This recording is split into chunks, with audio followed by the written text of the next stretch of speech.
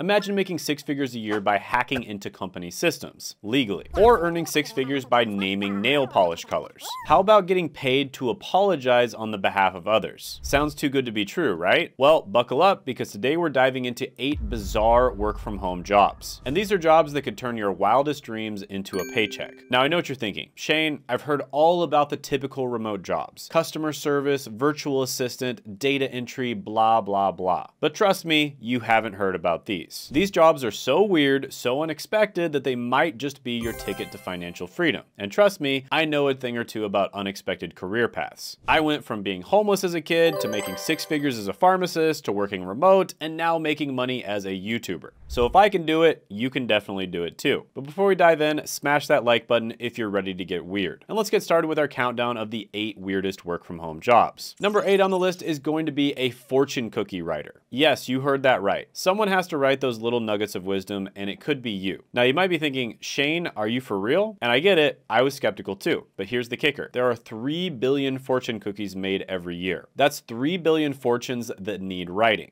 It's true.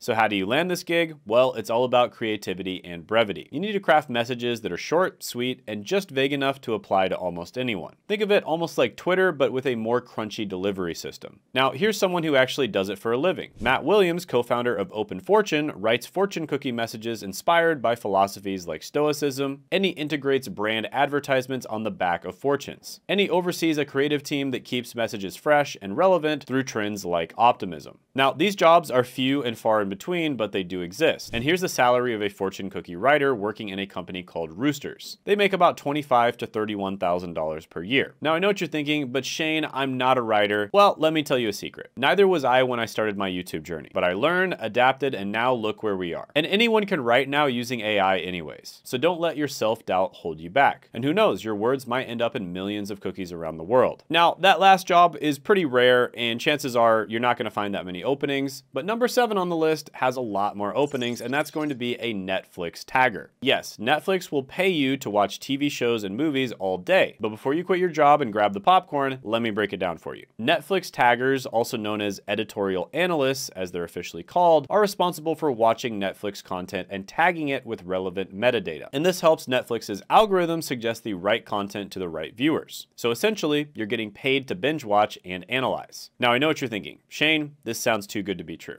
And you're right to be skeptical. But in this video, we're proving that sometimes reality is stranger than fiction. So here's a post from someone wondering if the job is actually real, and the response says yes. The response also goes on to say that the pay is based on prior experience, but it can range anywhere from 80 to 200K. Here's another one from Greg Hardy of the original Netflix taggers, and according to him, a typical workday spans about 8 to 10 hours, during which they could watch and evaluate up to 4 movies or several episodes of a television series. Now, Glassdoor doesn't really have data on the salary, but according to this person, the salary does range from 80 to 200K, depending on the person's experience, like I said before. So what does it take to be a Netflix tagger? Well, you need to have a keen eye for detail, you need to understand storytelling elements, and you need to be able to categorize content effectively. And it's not just about watching, it's about analyzing. Now, before you all rush to apply, remember the competition for these positions is fierce. But hey, it is actually possible to turn your Netflix addiction into a career. And by the way, speaking of unique opportunities, if you apply to any of these types of jobs, you're gonna need a resume. And a lot of career coaches will make people pay for resumes, but I've actually put together a bunch of impact resume templates that are specifically tailored to remote professionals. And they're completely free, and you can check those out down in the description and the pinned comment below. Coming in at number 6, we have a job that's all about energy and harmony. But it's not just any kind of harmony, we're talking spatial harmony, ladies and gentlemen. I present you the Feng Shui expert. Now, you might be thinking, Shane, isn't Feng Shui just moving furniture around? And I get it, I was skeptical too. But let me tell you, it's actually much more than that. It's all about creating balance in your environment to improve your life. I mean, if someone told me years ago that the placement of my desk could affect my YouTube success, I might have laughed. But hey, after trying everything to grow my channel, I'd probably give it a shot. I'm not superstitious, but I am a little stitious. And I do think that when you do work on YouTube, if you're editing videos or writing scripts, it's a really good idea to put your desk right next to a window that has natural light. That's exactly what I did, and I thought it was incredibly helpful. So there definitely is something to this feng shui. Now, what do these experts actually do? Well, you advise people on how to arrange their living and working spaces. And you do this to maximize positive energy flow and minimize negative vibes. So it's kind of like being an interior designer, but with a spiritual twist. So you might be helping business owners boost their profits, or homeowners find love through strategic furniture placement. And it's all about tapping into the ancient Chinese art of placement. But Shane, I don't know anything about qi or energy flow. Well, let me tell you something. When I started on YouTube, I didn't know anything about algorithms or SEO. But this is the modern world, people. I learned, adapted, and now look where I am. It's all about understanding the principles and applying them creatively. Because you can learn just about anything on the internet for free or very affordably. And if you want to start on YouTube as well, I actually put together a free guide, and it's called From Zero to Hero, the Low-Tech Guide to YouTube Success. And you can check that out down in the description and the pinned comment below. That's right, I'm basically Santa giving away everything for free. And who knows, maybe you'll be making content about feng shui. Now, in terms of people doing this for a living, this is Patricia Lohan, and she's a feng shui expert. She offers one-on-one consultations on her website, and according to her bio, she moved to India to study as a yoga teacher, but eventually found her true calling in feng shui. Now, there's no Glassdoor data as to how much they make, but a feng shui expert who has entry-level experience earns around $73,000 a year. Now we're getting into the top 5, and things are about to get even weirder. Our number 5 spot goes to a job that sounds like an oxymoron, but I promise you it's 100% legit. Ladies and gentlemen, I give you the ethical hacker. Now, before you start thinking I've lost my mind, let me explain what an ethical hacker actually does. These are the good guys of the hacking world. They're hired by companies to find vulnerabilities in their systems, and they do it before the bad guys can exploit them. And it's kind of like being a secret agent, but with more computers and less martinis. So how do you become an ethical hacker? Well, first things first, you need to know your way around computer systems. But here's the kicker. You can learn a lot of this online. There are even certifications you can get, like the Certified Ethical Hacker or CEH. Now, I know what some of you are thinking. Shane, I'm not a tech genius. But let me tell you something. When I started my YouTube channel, I knew nothing about video editing or SEO, but I learned, adapted, and now look where we are. And a lot of the best cybersecurity experts in the world never had a formal education. And the best part, many ethical hacker jobs can be done remotely. So you could be saving the digital world from your living room. Now, a typical day for an ethical hacker or a penetration tester or something like that, there's a lot of different names for the job, involves performing various types of security assessments, such as external or internal network tests, web application tests, or wireless network tests, and also writing detailed reports or findings and presenting results to clients through debriefings. Now let's talk money, because that's what we're all here for, right? Ethical hackers earn anywhere from $96,000 to $180,000 a year. So they make serious bank. So yeah, this can be a really good one to get into. All right, nerds and knowledge enthusiasts, our next weird job is going to blow your mind. Our number 4 spot goes to the scientific journal article editor, specifically for non-native academics. Yes, you heard that right. You can make money by correcting geniuses in your pajamas.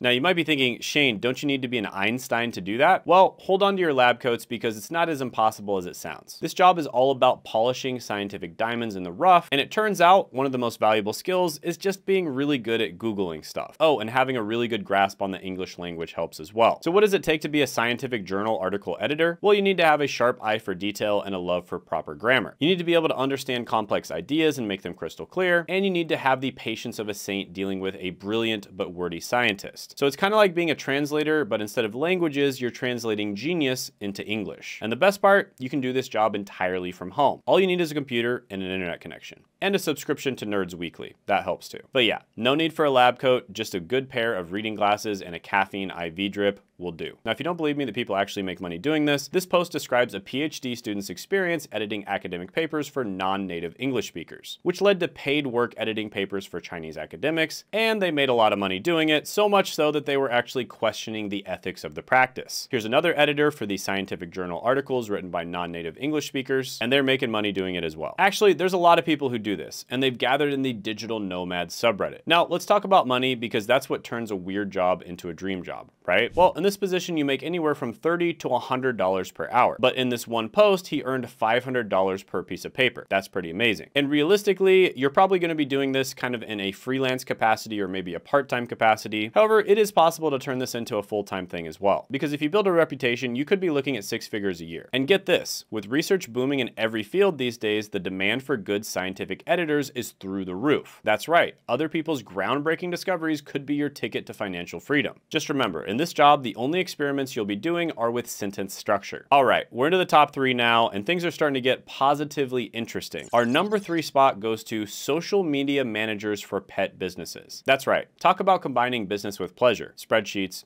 and squeaky toys all day. Now, you might be thinking, Shane, isn't that just a regular social media manager? And I get it. It does sound pretty standard at first, but let me tell you, promoting pet products is a whole different animal. It's like being a regular social media manager, but 100% more fluff. And in the world of pet businesses, cuteness is currency. I mean, when I was building my YouTube channel, I had to learn how to create content that would grab people's attention. And it's the same principle here, just with more barks and meows. So what does it take to be a social media manager for pet businesses? Well, you need to know your way around social platforms, obviously, but more than that, you need to understand what makes pet owners tick. You need to be able to turn boring pet products into must-have items and make even the most mundane dog food look like a gourmet cuisine. It's kind of like being a marketing wizard, but your wand is a squeaky toy. And your spells are hashtags like hashtag dogs of Instagram. Now, I know what some of you are thinking, but Shane, I'm not a pet industry expert. It's all about understanding your audience and giving them what they want, which is more cute pets in their feed. So there's not a college degree you need to get for this. The biggest thing you could do is just be a pet lover yourself. Now, if you don't believe that people can make money with this, well, this is Christy Atkinson, and on her LinkedIn profile, she writes, helping pet professionals grow their online presence and visibility through social media. That's right, she's a social media consultant and a manager for pet professionals. So let's talk money, because that's what turns a weird job into a dream job. These professionals earn anywhere from $40,000 to $67,000 per year, with top earners fetching over $100,000 annually. Not bad for scrolling through cute pet pics and coming up with pun-tastic captions, right? Now, if this job has got your tail wagging, make sure to hit that subscribe button, because success in this field isn't just about who lets the dogs out, but who can get them trending online. Speaking of social media strategies, here's a quick story about Jay. He went from a dead-end job to a $60,000 a year gig at Microsoft through digital marketing. And like many of us, he had his lost years, but found his path during the pandemic. And Jay's advice? Well, if you want to start off, just create a little website and play around with it. And if you're interested in following Jay's lead, check out the digital marketing course in the link in the description below. It might just be your ticket to a new career in tech. And by the way, it's completely free, so check it out. We're nearing the end of our list, but don't worry, we're not fading to black just yet. Our number 2 spot goes to color consultants. Yes, companies will pay you for your expert opinion on colors. It's like being a fashion guru, but for everything. Now, you might be thinking, Shane, isn't that just interior design? And I get it, it does sound similar, but color consulting goes way beyond just picking paint for walls. Color consultants work with businesses to choose colors for their products, but also their branding, their websites, and even their uniforms. It's all about understanding the psychology of color and how it affects people's perceptions and behaviors. I mean, when I was building my YouTube channel, I had to learn about thumbnails and how colors affect click-through rate. It's the same principle, just applied to, well, everything. So what does it take to be a color consultant? Well, you need to have an eye for color, obviously, but you also need to understand color theory, the cultural significance of different colors, and how colors interact with each other. And it's kind of like being a scientist and an artist rolled into one. Now, I know what some of you are thinking, but Shane, I can barely match my sock. It's all about training your eye and understanding the principles. Just like this person, Jane, who spends her day meeting clients, helping them feel confident through color and style analysis, packing makeup orders, and staying connected via social media and virtual wardrobe tools. So let's talk money. Color consultants make about $66,000 to $118,000 a year. Yeah. That's a lot of money for just being good at picking colors out. All right, folks, it's time to tee up for our next weird job, and that is going to be a virtual golf instructor. Yes, you heard that right. People will pay you to fix their golf swing through a screen. And it's kind of like being a golf pro, but with less sunburn and more buffering. Now, you might be thinking, Shane, how do I teach golf virtually? And I get it. I thought you needed to be on the green to improve your game as well. But in our world of video calls and smartphone apps, perfecting your putt has gone digital. I mean, think about it. How many times have you shanked a ball into the woods and wished for instant advice? Well, virtual golf instructors are the tech-savvy caddies of the internet. They're like the Jedi masters of the fairway, guiding your swing from galaxies far, far away. Now, I know what you're thinking, Shane, there's no way you can improve someone's golf game through the screen, right? Well, actually, trust me, it's more effective than you think. You have to set up a camera in the right way, but it's really all about analyzing video footage using motion tracking apps and providing real-time feedback during a virtual session. So the person will basically record themselves golfing on a golf course, and then they'll send that information to you, then they'll get on a call with you where they set up their camera in such a way where they can golf in their living room or their office or wherever the call is. And it's actually much more affordable than hiring a golf instructor to go and golf with you. So it actually makes a lot of sense. Too much focus on the grip and you miss the stance, too much on the follow through and you miss the backswing. It's all about finding that sweet spot. So what does it take to be a virtual golf instructor? Well, you have to be good at golf in the first place, but more than that, you need to know how to communicate effectively through a screen. And you need to be tech savvy enough to to use video analysis tools. So this guy, for instance, is a golf instructor and YouTuber. His name is Rick Shields, and he uploads his lessons online to be watched by a massive following. And he does offer consultations. Now, golf instructors in general make about $64,000 to $117,000 a year. So sometimes it does pay to play. So if this job has you itching to dust off the clubs, make sure to hit that subscribe button. Now, if you want to hear about some weird side hustles, I actually made a video on those. I made a video about dirty side hustles. It went viral. People absolutely loved it. You know, these are side hustles you've probably never heard of before. So you'd probably like it, and you can watch it by clicking right here.